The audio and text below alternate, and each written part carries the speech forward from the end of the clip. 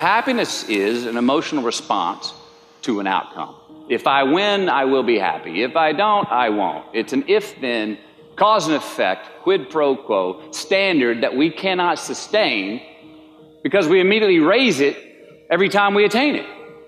You see, happiness demands a certain outcome. It is result reliant.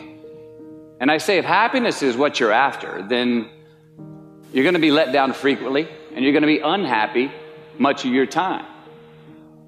Joy, though, joy is a different thing. It's something else. Joy is not a choice. It's not a response to some result. It's a constant. Joy is the feeling that we have from doing what we are fashioned to do, no matter the outcome. Now, personally, as an actor, I started enjoying my work and literally being more happy when I stopped trying to make the daily labor a means to a certain end. For example, I need this film to be a box office success. You know, I need my performance to be acknowledged. I need the respect of my peers. All those are reasonable aspirations, but the truth is, as soon as the work, the daily making of the movie, the doing of the deed became the reward in itself for me, I got more box office, more accolades and respect than I ever had before. See, joy is always in process. It's under construction. It is in constant approach, alive and well in the doing of what we're fashioned to do and enjoying it. Now, the easiest way to dissect success is through gratitude. Giving thanks for that which we do have, for what is working. Appreciating the simple things we sometimes take for granted. We give thanks for these things, and that gratitude reciprocates, creating more to be thankful for. It's really simple, and it works. Now, I'm not saying be in denial of your failures. No, we can learn from them too, but only if we look at them constructively, as a means to reveal what we are good at, what we can get better at, what we do succeed at. All right, life's a verb.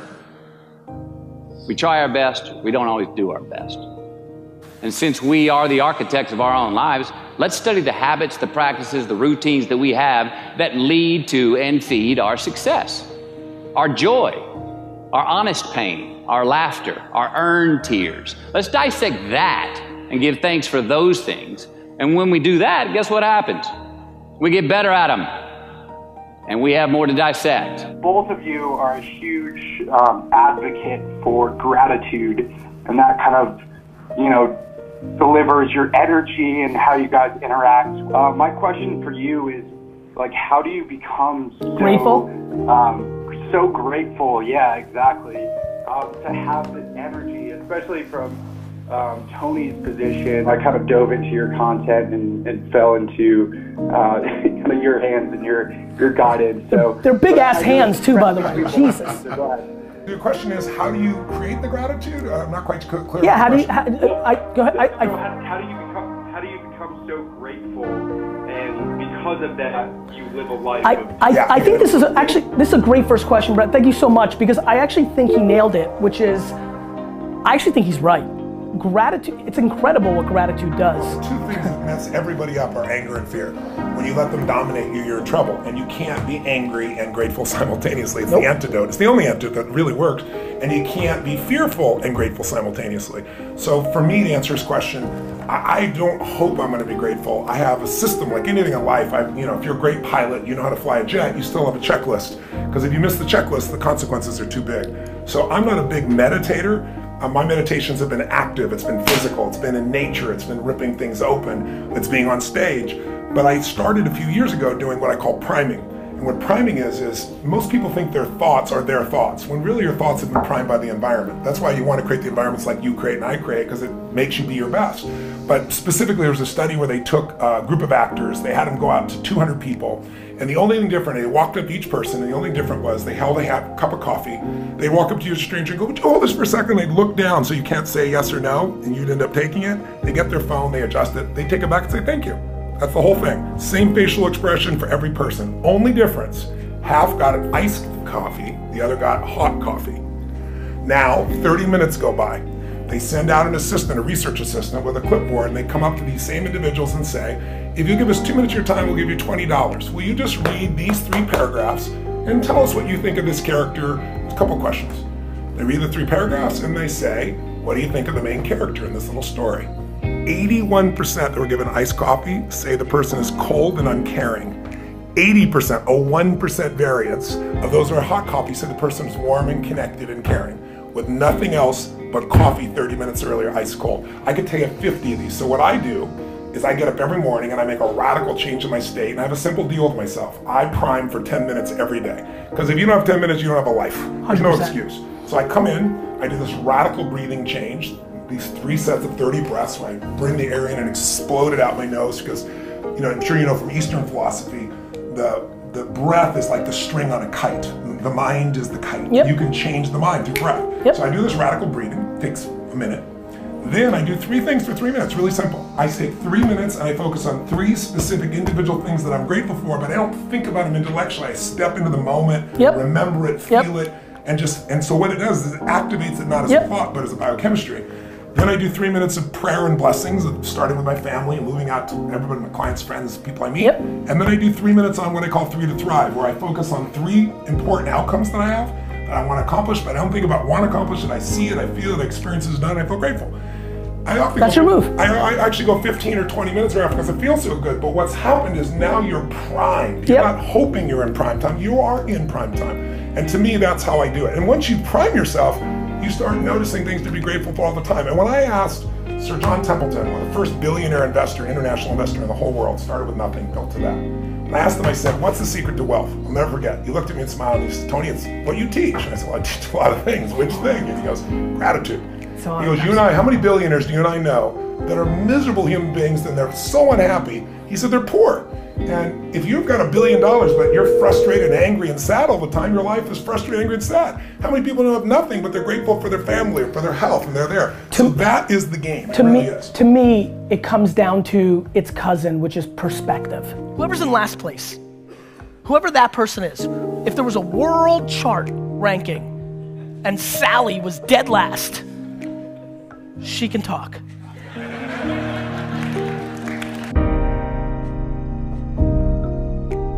I don't know how to get people out of depression. I'm just trying to change people's perspective.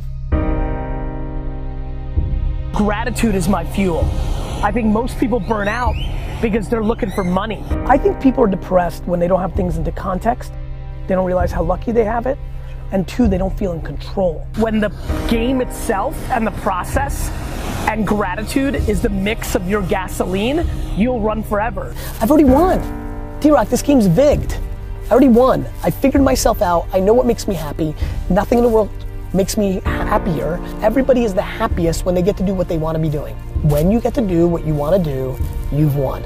I think the problem is that people get to a place where they don't want to go backwards because they get fancy, right? They get accustomed to a certain lifestyle, they want certain things. When it's about getting a watch or buying a new home or getting a new pair of Yeezys, you're finished. And I will tell you the #1 thing that scares the hell out of me. Nice watches and Ferraris. And so I see a lot of people looking for quick highs. That is just not sustainable. Glass half empty is a terrible way to live life. This is fullest for me.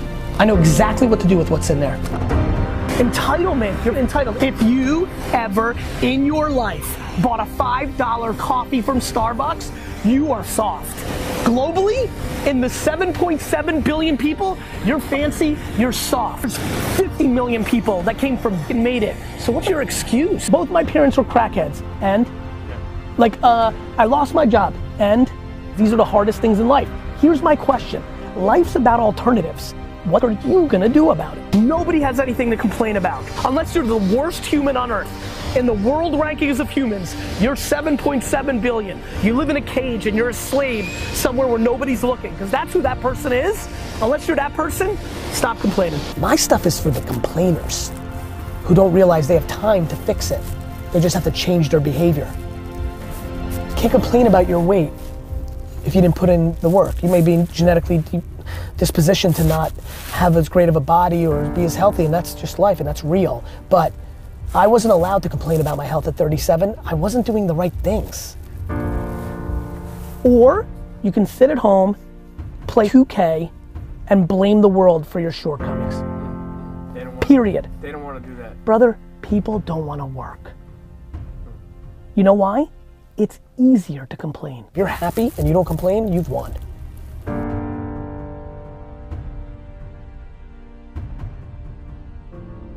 I tell my kids, you know, your last name puts a target on your back that you didn't ask for. And we don't go and create problems, but you should always be prepared for problems if they were to occur. And if they do, I just want you guys to know how to defend yourself. So the things that I have my kids doing is just have the knowledge and understanding. The worst thing is just not knowing. You know, they're growing up completely different than I grew up. Where I grew up, you had no choice but to know. If you ain't know how to fight, that's your ass, because you're going to get tested. There's no way around it. You're going to get tried. You're going to get robbed. You're going to get your book bag taken. Somebody going to try to take your sneaks. Like, it's the reality. It's not a false reality. That's real. So if you're not prepared for it, if you don't have any type of heart, you won't last. From where I grew up, heart was everything. And heart was sometimes saying, I don't care if I get my ass whooped. I'm not gonna allow y'all to think that this can happen. So I'm gonna lose today, but tomorrow I'm gonna come back and I'm gonna find you. I'm gonna talk. Whatever that moment was, it was about establishing any level of respect that you could, and that respect eventually turned into friendship from all.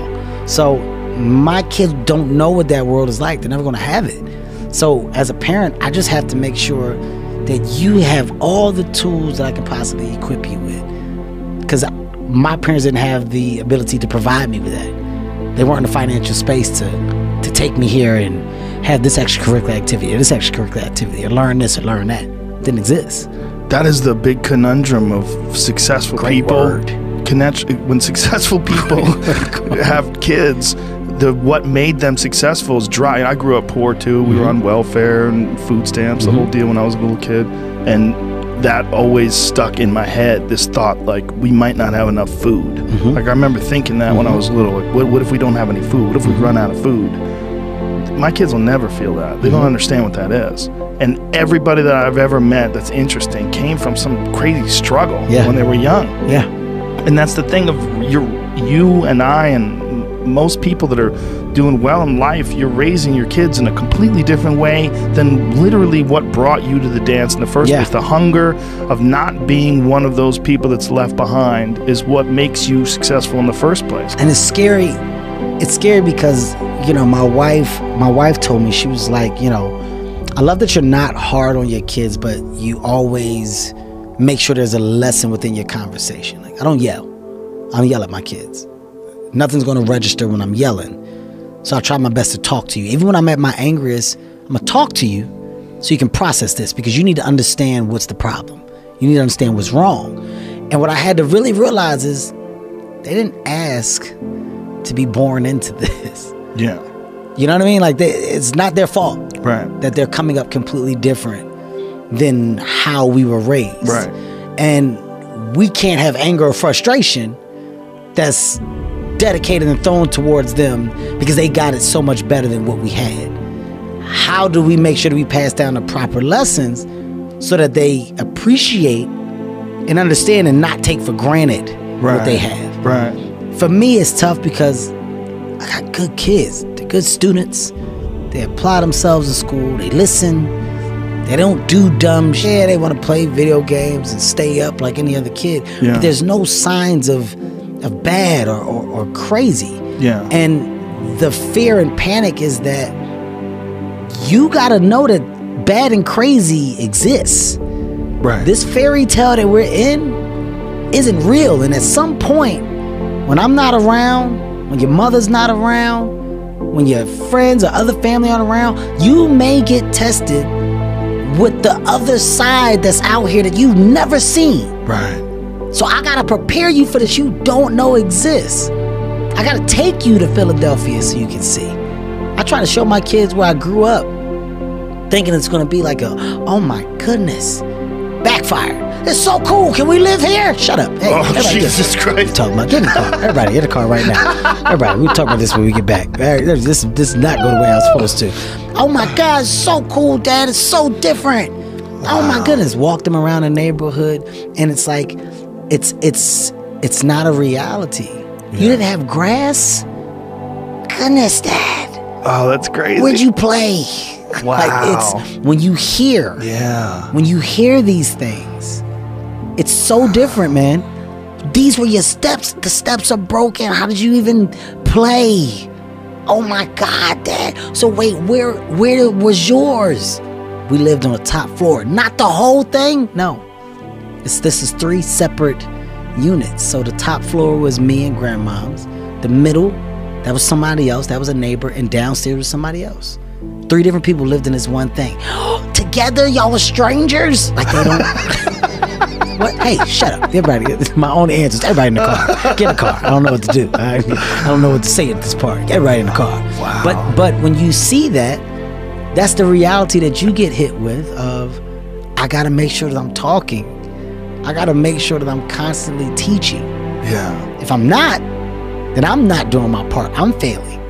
You know, took them to the neighborhood and showed them how stores are in the neighborhood. That's where we got candy from. Here's where we would get little sandwiches from. Y'all walk. We don't have no stores like this. We can't walk to stuff. It's a completely different world.